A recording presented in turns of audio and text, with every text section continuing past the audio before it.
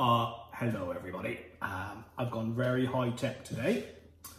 Have you ever wondered why so many men have beards? It's for a great cause, and it's really not that weird. It's a viral Facebook challenge to grow hairs upon your chin, and you cannot shave them off until the pubs let you back in. The fellows look like hobos or fishermen's friends, with a number of the beards of showing plenty of grey ends. James Morrison's in the group. He's also growing fuzz. He sang Let It Grow, which created quite a buzz. It's raised lots of money for all the doctors and the nurses, whose amazing dedication reduced the need for hearses. If you study the latest data and look at the southwest, the curve has never spiked, the region's doing best. We are now free to roam, but we must stay alert.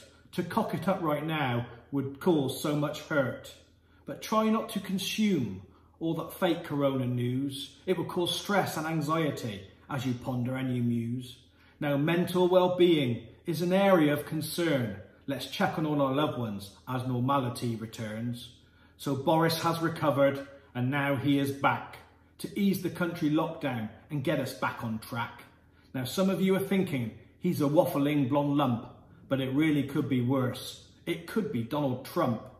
He has told his people to inject Silit Bang or get light rays in their blood for an internal suntan. We're all in this together, but sailing different boats, like a ship called Dignity. That will earn me Scottish votes. The band is Deacon Blue. The year is 86. The album is called Raintown. It's one of their biggest hits. Now, there are signs of cautious optimism as we exit hibernation.